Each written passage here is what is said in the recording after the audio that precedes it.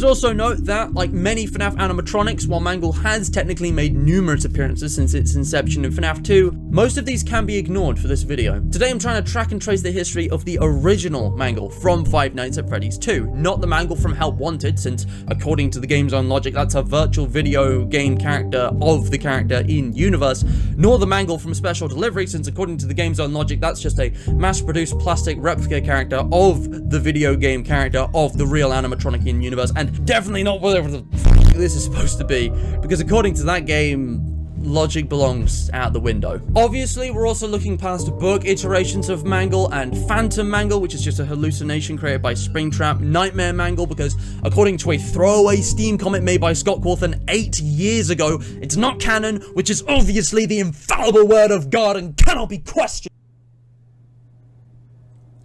As always, remember that these are theories.